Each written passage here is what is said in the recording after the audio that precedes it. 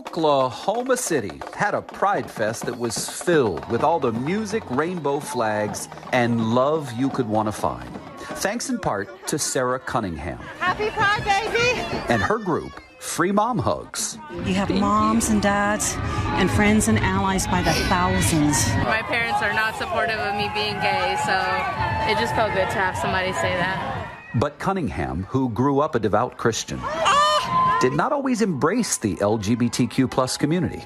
In fact, when her son Parker, now 33 years old, came out to her when he was a teenager, the mother of two rejected him. I really thought that he was going to burn in hell for eternity, and I thought if I accepted this about him, that made me just as much of a sinner than he is. You never forget, things that were said or things that were done, but it's through kind of telling our story together that I think has really helped us just understand the journey better. So many kids who were gay don't even have the courage to say it to their mother.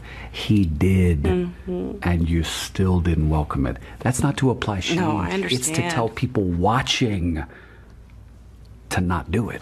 He was sharing the most tender, intimate part of himself, and I denied him that. That still haunts her. The guilt that he probably felt, and I certainly do now. And we've worked through a lot of things, but you can't get rid of those memories. She went through some pretty deep soul searching, and that is what led to a change of heart. I could not reconcile what I learned as a loving God who created my son, that he would cast him into hell. Was there a moment where you said to him, I hear you, and I accept you?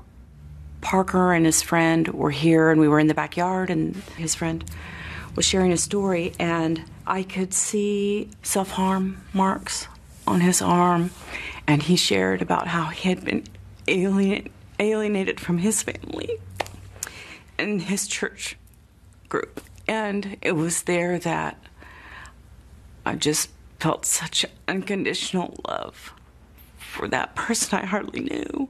And she never forgot it. You doing okay? In 2015, she started Free Mom Hugs, and she's been hell-bent on showing up for the LGBTQ plus community consistently. You could have helped serve food, you could have marched in the parade, why a hug? That's a really good question. I'm a hugger, and it allowed me to give love in a way that a mother should. And it has evolved from there. In 2018, Cunningham took to social media, writing, if you need a mom to attend your same-sex wedding because your biological mom won't, call me. I'm there. How many people called you? People from all around the world said, I'll show up too, I'll stand in. Really? Yeah, all over the world. Cunningham has officiated or served as a stand-in mom at more than a dozen weddings. Have you lost friends doing this? Yes. Family? Yes. Have they come back? Only when someone they love comes out. And that's all right.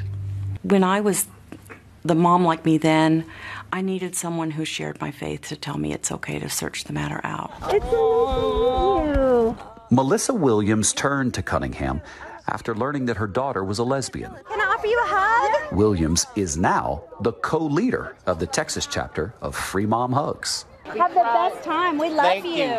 Happy Pride, y'all. Last weekend, she drove the 2 hours to Oklahoma City to give some hugs. This makes me cry. For Herod Aspen, whose mother passed away before she came out, the connection is one that she longed for. Having somebody who represents a mom, just being accepting and loving, is extremely important.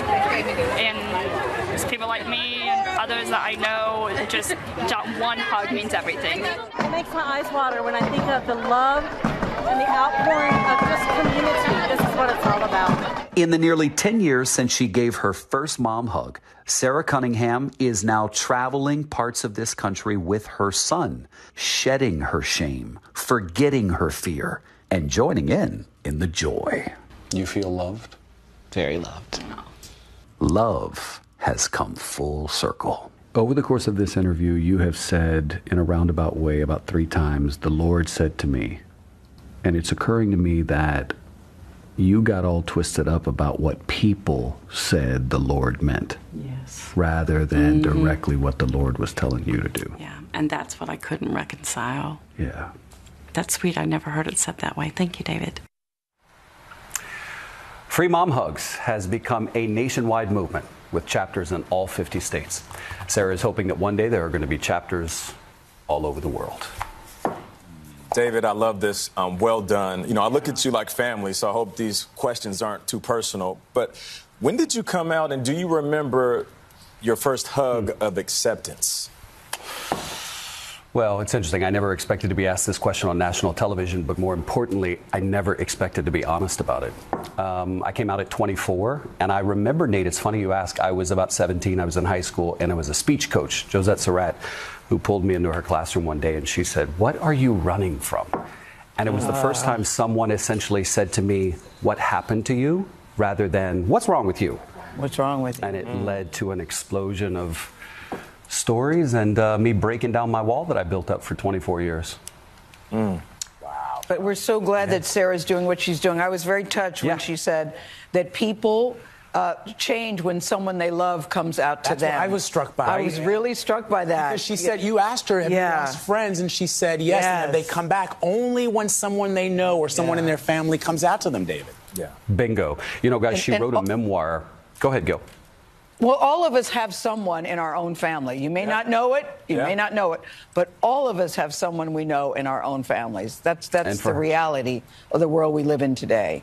So I'm so glad she's bringing this message. Go ahead, David. Sorry. For her, it's Parker. No, that's okay. Jamie Lee Curtis actually is going to be making Sarah's story, a memoir she wrote, into a movie. Wow. And Jamie Lee is going to be the lead in that movie. And one more thing. You may be wondering at home, I wonder if she still goes to church. She does. She's still a Christian. She's still proud of it. But she goes to an affirming church because she said, David, I'm never going back to a place that tells me loving my son for exactly who he was born to be is wrong. Amen to that. Amen to that. David, I remember you and I were anchoring together on CBS News streaming when the Supreme Court ruled in favor of same-sex marriage. That was such a proud moment for you. I remember we high-fived each other, even though we're objective journalists. We high-fived each other on the air, and it was an incredible moment. And at the end of Pride Month, I just want to wish you a happy Pride Month. Happy Pride. It was great to have that moment with you, Vlad, and happy Pride. I never thought this kid from Louisiana would be able to say that on national television. Yeah. So it's a full circle moment for me. Happy Pride. You give the best hugs, by the way. Yeah. I'll give you a big one when I see you again. That kid from Louisiana is doing A-OK. A-OK. David, always good to see you. Thank you.